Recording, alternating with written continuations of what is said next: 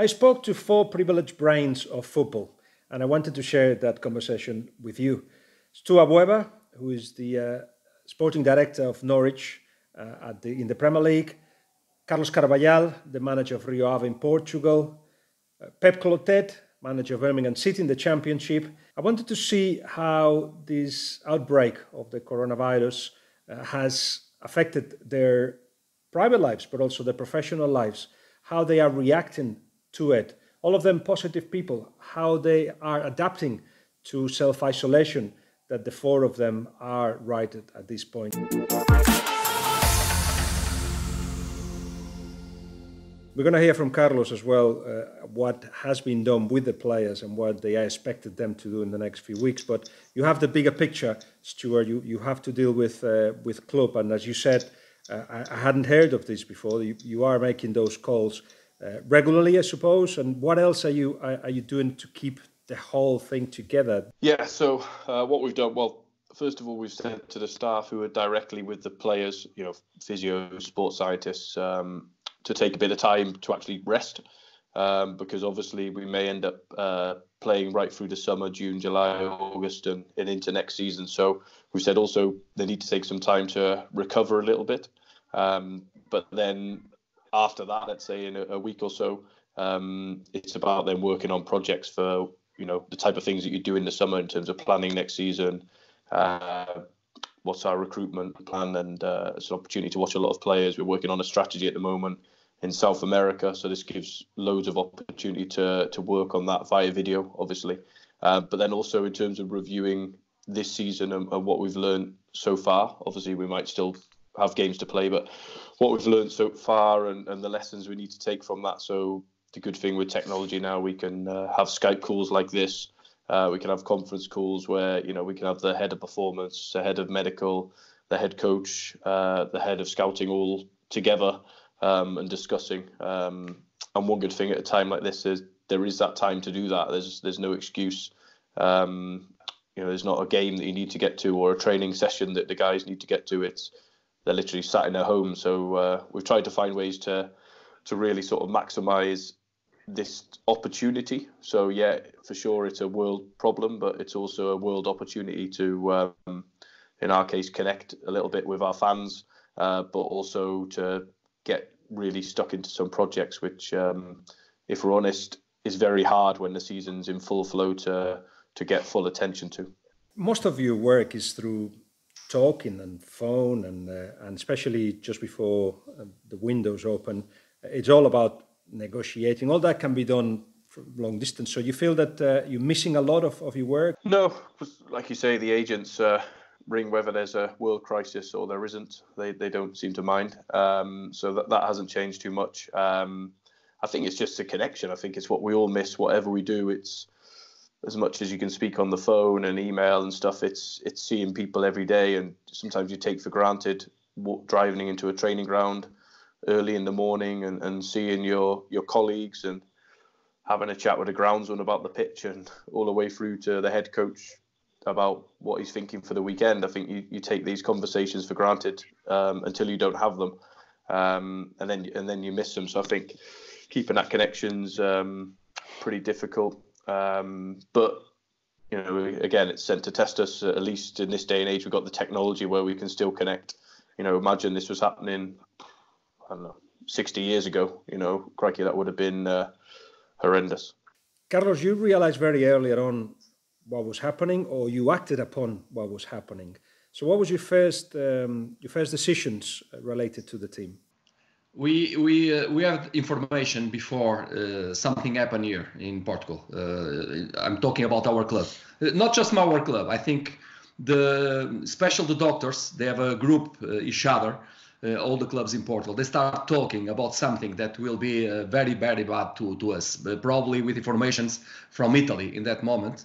So soon, I believe almost 2 weeks before the government starts giving a red light about the situation or the first case in our club, and I believe all the clubs in Portugal, we start using some procedures about the situation. So we don't touch each other.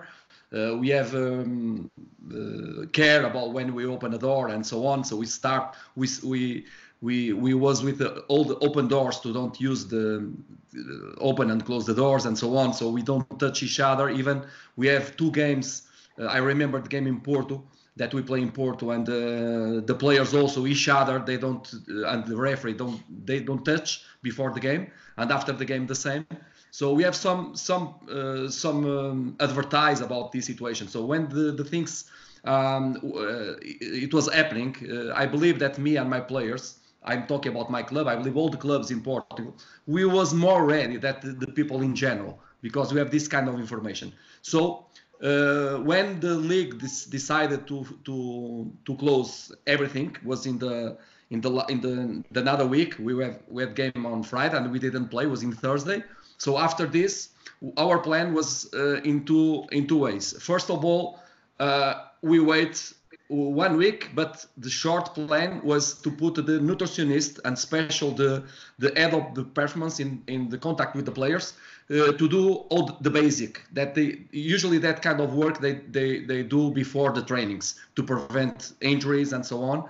And the nutritionist also start working in the first day. So during the week, I give the players in peace, because I know, and all of us, we know that will be very tough to restart again the season. It will be very, very tough.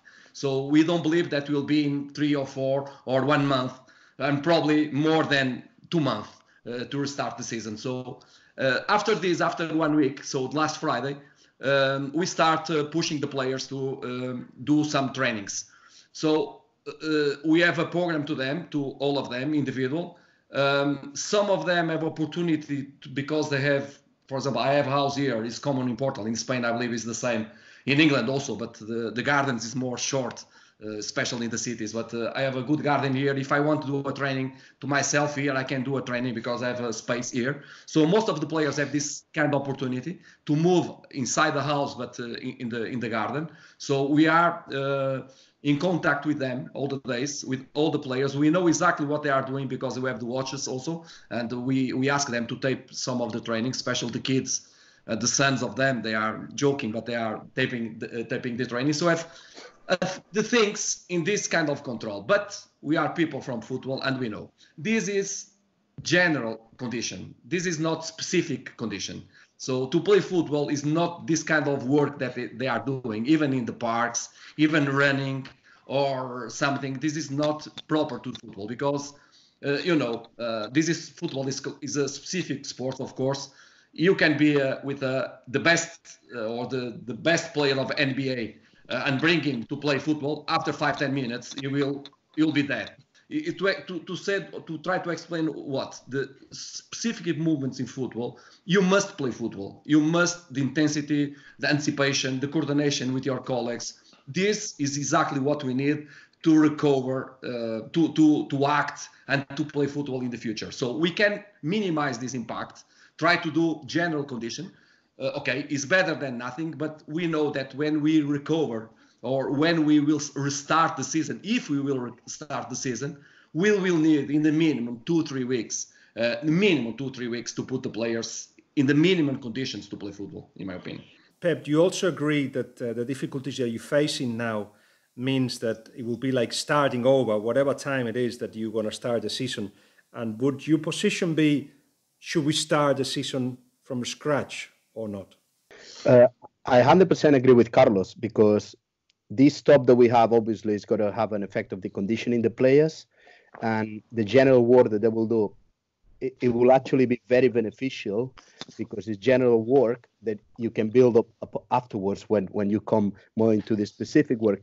But I do agree with him, because we will require specific work back to condition the players into what's specific of the game, of the football, and then maximize this period that's got to be general for the players, for the player body. Really, it's happening the same as in a holiday period when they condition and they have to condition again. So and as in a preseason, you will require general work. That is what the players are doing now by themselves, going into a specific work, and that will require, as Carlos said, a minimum of 3 weeks, and that's basically no way around it. We will have to do it, all of us.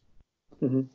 Yeah, you mentioned Lorenzo Sanz, who is, of course, the former president of Real Madrid, under which Real Madrid won the European Cup, the Champions League twice, who died as a consequence of the coronavirus infection. And as you said, with a lot of family members who have belonged to football, and he's received a lot of messages from everybody because he has been perhaps the first big shock to the system that this is real and this can happen to all of us. As a consequence, football will change, has to change in terms of the calendar, for instance. Stuart, what are you hearing from the Premier League, and what is expected from you to prepare for what's coming next? You won, like the Premier League is saying, you're part of a majority group, if not unanimous, that won the league to finish. Yeah, for sure. The first objective has to be to try to finish the league. And I think as we sit here in March, that's a sensible action. I think it'd be too early now to be making rash decisions about the season. But also we have to be realistic, and we have to be thinking of plans and ways to get around it if we can't finish the season. But certainly at the moment, the 20 clubs and the Premier League, the first objective is how do we finish the season? How do we get football back for the people? Because it's probably times like this that people realise, as in the supporters and the greater community, of how important football is from a social aspect, and people, being bored and wanting to have some hope. And I think football can give hope.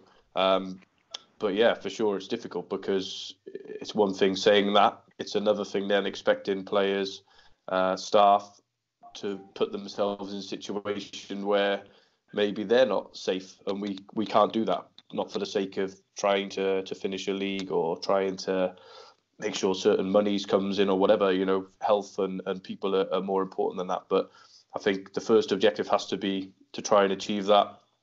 There'll be people a lot cleverer than myself trying to work out the permutations of if that's not possible. But at this stage, I think we will have to work to try and finish it, but also have a real understanding that, our players, these athletes, they need time to prepare. And let's be honest, if we are going to finish the season, it's going to be a lot of games in a short space of time. And these players, they're not animals, they're not machines.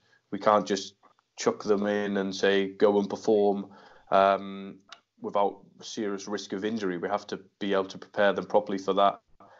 We have to respect the players for that and respect that they're elite athletes and not just ask them to perform if the conditions aren't right. That's we have to avoid that. Would you play behind closed doors, Stuart? I think it'd be a real shame. I think if we're told we have to, of course we'll have to, but I don't think any player or staff or anyone involved in football wants to. The thought of playing behind closed doors is horrible, because whenever I spoke to our players about this recently, their first response is, yeah, but we play football for the people. So who are we playing it for if we're behind closed doors in a training ground or an empty stadium? Yeah, okay, 2 billion people can watch it on television maybe, but it'd be interesting to see how long they watch it for when there is no supporters there and there's no atmosphere, and an element of the passion and everything else which comes with football is taken out of it the minute you don't play behind, when you don't play in front of a crowd. That's just a fact. You see any game, even these European ones, sometimes when supporters are banned. I've been to a couple before where it's like, yeah, it's a serious game, but it does feel completely different. I heard you. I saw you nodding Carlos away when Stuart was talking about the necessity to prepare the players, as you insisted earlier, but also when he was talking about playing behind the closed doors will be very strange. Are you prepared for it? Do you think that football people, the coaches, the managers, are being heard when these things are discussed? Yes, but it's football. I was starting to see the English game in Netflix. I see this. I was looking this series, the number 1 and number 2 episode, and is when does the football start? And we saw since the beginning of the football, and still in this moment, that even we are talking too much about business and money, but the football is to the people. So the football belongs to the people. The day that the football don't belongs to the people, it will be something very strange and will be not the same. To play a game without fans is nothing. I must tell you, you don't have soul in the football. You are playing to the media. You are playing to the TVs. So it's something completely different. If it will be necessary to finish the season, of course we must do it. We must do that, and we must be ready to do that. But there are one thing very important, that if the fans, this is my question, if the fans can't go to the stadium because can be infected each other, the players can be infected between them, between the opposite referees, the TV cameras, the people around the football, the staff. There are a lot of people around the football team, and these kind of things can happen. So we'll take the responsibility about that. If a player be infected during the game, if a club have 4 or 5 players infected. So this is the questions that we must put when we will restart the season. If we will restart the season, because I have some doubts about that. But if we restart the season, there are a lot of questions that the people must put on the table before start. And Pep, what are the players asking you? There are a lot of questions and a lot of doubts, from the physical fitness to when we will restart, if we do so. What is the concern of the players? What do they approach you about? Well, of course, first they were concerned about the whole situation as it was starting to happen. Our club took a lot of measures early because our ownership is Chinese, so they really told us and forced us to take a lot of measures before the outbreak set up in Europe already. So we explained them clear about the virus and about the situation and how to make the environment as safe as possible. And I think we managed to do that, and we avoid any contacts in the players group. And of course, there were a lot of talking about that. Afterwards, what they're talking now, exactly the same as we're talking about here. What's going to be, when is going to be the next football game? When it's going to be the next training that we see ourselves together and we get back into grass. And that's a massive unknown. The first needs to be resolved. I do know that the leagues will understand that we will need that preparation of 3 weeks at least to be able to compete. So that's the first question. They're talking, when are we going to be back? We made a planning according to what the EFL said, that the next game is going to be after 30th of April. So we told them, all right, then we gotta come 3 weeks before. But actually, yesterday, with the lockdown in England, it says that England's going to be locked down at least until the 30th of April, which is just mean the day that we're coming in. And we were doing some tests before, so it's actually a new update. So it's basically that uncertainty that they are worried about, and the players who are here with the family, they kind of know the situation and just get on with it. But then actually you have other players who are foreigners, they might be stuck in here in this country with the families abroad as well. They have the uncertainty as well on other areas. But I do have a lot of doubts as well that it's not going to be easy in a short time frame that we can guarantee safety for our players, safety for our staff, safety for the minimal people involved in a football game, because that will be a gathering of 50 people at least between players and staff for both teams and media-related people. That counting with the whole fund. So I'm a little bit concerned on it's impossible to have a clear determination to think, oh, we got to be playing in May or we got to play in June, because it's not going to be easy, because no one knows how this situation will evolve. And we have countries ahead of us, like Italy, for example, who the time frame is above of us, so in front of us, and it's not easy to know exactly when they will be able to come back, because here in England, we're still not on that moment. I'm pretty sure it will come, but we're still not on that moment that Italy is, and Italy doesn't see the light in the end of the tunnel yet. And you hear those worries, Stuart, from your manager, I imagine, as well, similar situations. You also have to think, you and the CEO will have to think about how to make the club continue. So there is a financial implication to all of this, including the contract of the players. Some of them maybe, I'm not sure in your case, but finishing the 30th of June, the fact that there'll be losses if there are games behind closed doors, etc. How are you, not saying preparing for it, but how are you studying the situation right now? Yeah, it occupies most of our days, to be honest, because you're right, we're looking at all the different permutations. and we're fortunate, we're pretty well-run club, and we cut our cost accordingly. But lots of clubs don't necessarily do that, and I'm pretty sure day to day they're getting quite quickly concerned. For sure, football, we're all going to lose a lot of money out of this, whatever the outcome is, whether we play the season or not. It's about being prepared for that. It's about communicating that. It's about the football world coming together to try and help each other out in this moment, and everyone being sensible, whether that's the players, staff, TV companies, the leagues, etc., and making sure that we work through it. But it's for a club like ours, and we're fortunate we're in the Premier League, but it's still a huge concern for us because the numbers we could be in for losing are massive, and the ramifications from that can have knock-on effect for years for football clubs, and ours would be no different to that. Hopefully ours would be better than a lot because of how it's run, but still, for sure, we don't have an owner who puts money in. So it'll have a real adverse effect, and I think we've all got a duty to protect football, to make sure that football at the end of this is still there, still healthy, and it will get back to the level that it will get back to, of course, but we've got to make sure we don't lose too many clubs and people along the way, because something like this could devastate certain clubs, and we can't allow that. Clubs in France, in Italy, in Spain, Barcelona themselves, they are talking actually about reducing the wages of the players. Is that something you considered, Stuart? Well, we'd love to do that anyway, but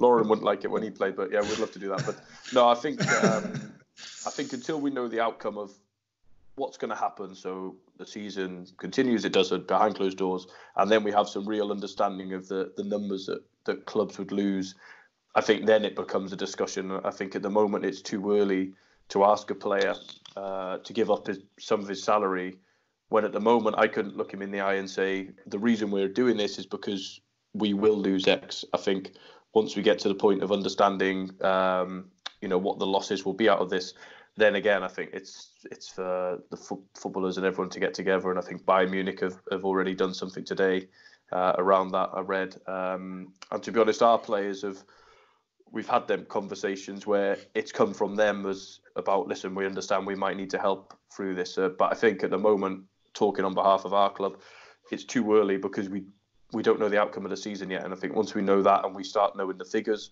it's 10 million, it's 5 million, it's 1 million, whatever it is, then we can have them discussions. I don't think it should be used at this time as an opportunity just to try and kill players because they earn a lot of money and take money off them. I think that time may come. Absolutely, it may come for all of us. But I think when it does, it's got to be done in the right way, and it's got to be a real reason for it.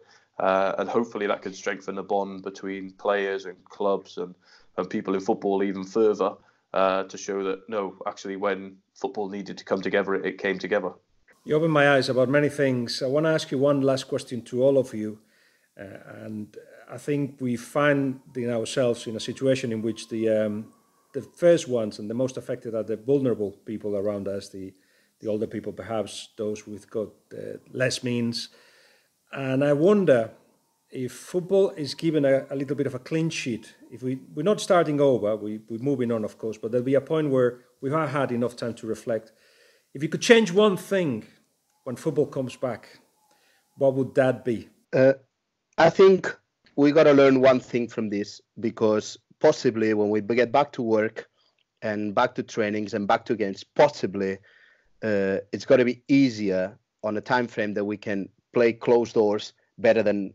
That's got to be easier to do than play with full fans in the situation that we are now. And then we got to learn exactly what everyone said here. The football only makes sense for them. So we got to learn that. But actually, they're not being taken much into account in how clubs get organized or something. I remember I've seen that in my country before, and you remember perfectly, Guillem, all the clubs were owned by the fans. There were elections and they were coming, and because of the crisis, and then the clubs had to get into companies, and now there's maybe only 3 clubs who really belong to the fans. And I understand that's very difficult to do, but it doesn't make sense to not taking them into account. It's important that we understand now that more than ever, and it's important that we are able to, in England, it's much better the system because the resources are more spread. But of course, the more we can spread the resources down, the more we understand that the football is for the fans. It's for the fans as well with the teams in the conference, for the fans as well, the teams in League Two and League One. And this is a lesson that we got to learn out of this, because it's got to be a lot of fans that could be a lot of clubs that could be wiped out because of that, because of the lack of resources if we don't manage to finish the league, or how the situation is after. So possibly we'll need to get back to those group of fans taking back clubs, or these kind of things that we've seen as well. We've seen it in Portsmouth, and unfortunately in Spain it's only 3 big clubs who are owned by the fans because they could, So I think we need to get them back into as well the structures of the clubs. Football back to the fans. That's 2 votes that you get from me. I think we're all going to change on the back of this, and it'd be nice to have a little bit of what the 4 of you have described. It's been a huge pleasure to have you all at the same time, in the same place, not in the same place, but in the same online place, and discuss things with the depth and interest points of view that you have. So Carlos, Pep, Stuart, Lau, thank you very much, and keep safe.